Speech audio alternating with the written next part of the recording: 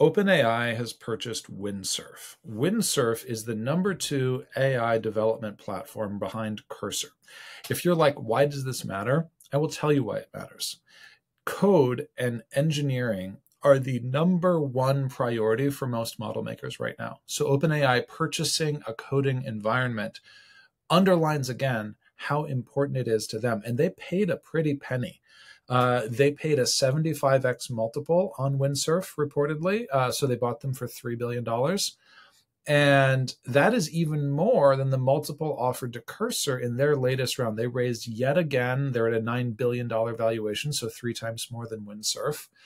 Cursor is the #1 AI-powered development environment in the space. If you want to get a sense of like how nuts this space is right now, Cursor has increased their ARR, their annual recurring revenue, by $200 million in the last 4 months. Like not even like a half a year, and they've added $200 million in ARR. That's how crazy it is right now. And so I, of course, thought to myself, well, why would a model maker that has been focused on intelligence for people as a whole care to buy Windsurf? And people are like, well, this means that they can have their own development environment, that they can customize exactly the way they want. They can optimize it for their models, maybe partly. I do not think it is likely, though, that they are going to cut off model access to other models from Windsurf. If I were them, I would actually keep it because it gives you so much more info.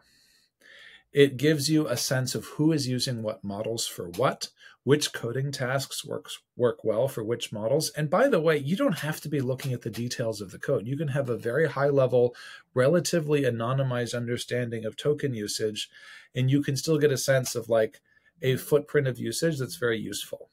The other thing you can do is you can actually start to understand the dynamics of team usage for a tool like that in a way that you don't get if you don't own the tool.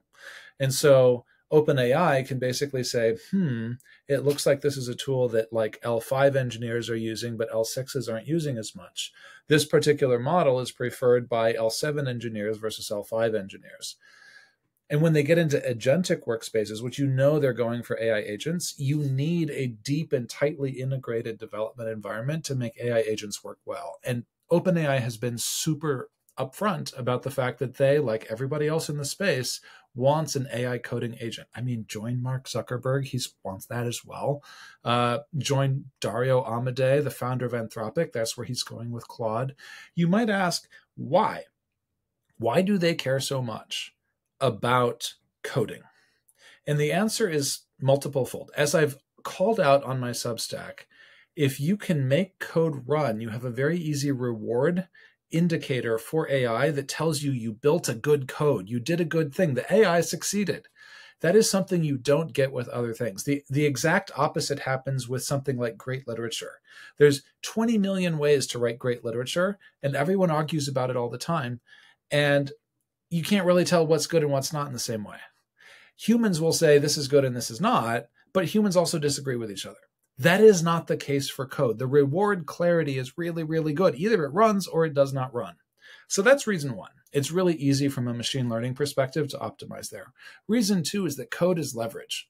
At the end of the day, if you can get AI building code, AI can build so much other stuff because it can now code. And so just the fact that you can get it to work with that tool set unlocks so many other possibilities.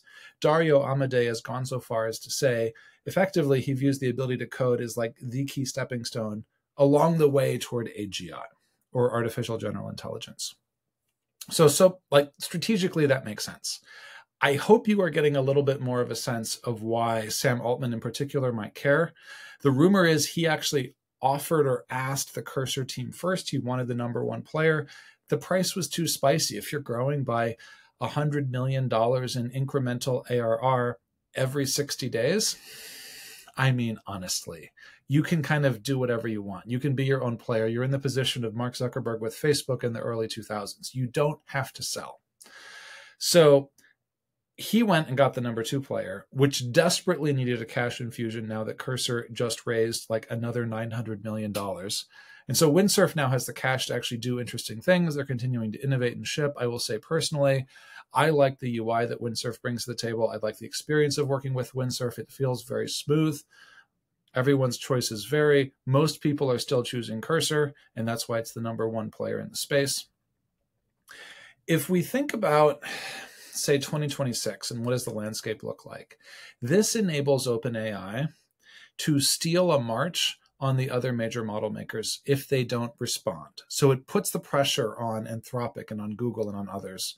Because now if OpenAI wants to roll out an agent, they just have a channel to do that in that's proprietary.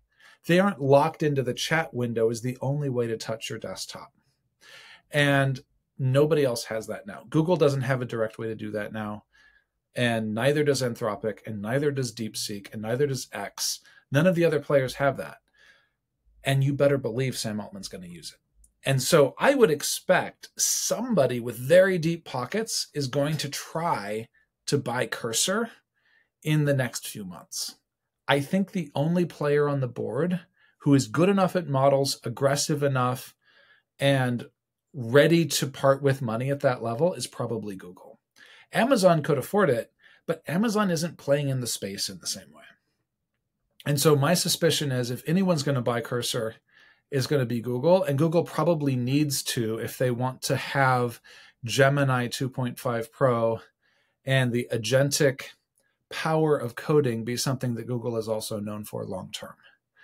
And they care. They just updated Gemini 2.5 Pro again today on May 6th. And they did it in order to jump from #3 on the leaderboard to #1 again. They really, really want their AI models to be known as the best and the brightest and the most cutting edge. Gemini 2.5 Pro was already a great model, and they relentlessly improved it again. So if you're investing that much in the AI model side, it would make sense that you would invest in the development environment too. So that's my guess. That's where I think that's going to go. I don't think Anthropic has the money to buy. And I think that this is going to further cement their position as an excellent model maker, but a #2 player. And it's actually somewhat risky for them because Anthropic's position has been predicated on the sort of classic challenger brand approach of saying, we can't do everything good with our model. We don't have the compute to serve everybody, but we can power engineers. And so the reason why you get fewer tokens in a lot of these situations in the chat window with Claude, Anthropic's model, is because most of their tokens are going to Cursor. Most of their tokens are going to a development environment and engineers who are using Claude 3.5, Claude 3.7 to code. That's the historic case. Will that persist? Even if they're not banned in Windsurf, will that persist long term if they can't maintain control of a development environment? And if other companies with control of the development environment release agents? That is my question. And that is why I would stay up worrying if I were Dario Amodei. There is not an immediate good counter for him here. And I think that he should be somewhat concerned. So there you go. That's my take on the Windsurf acquisition. And we will have to see how it all shakes out. New day, new news here with AI every single day.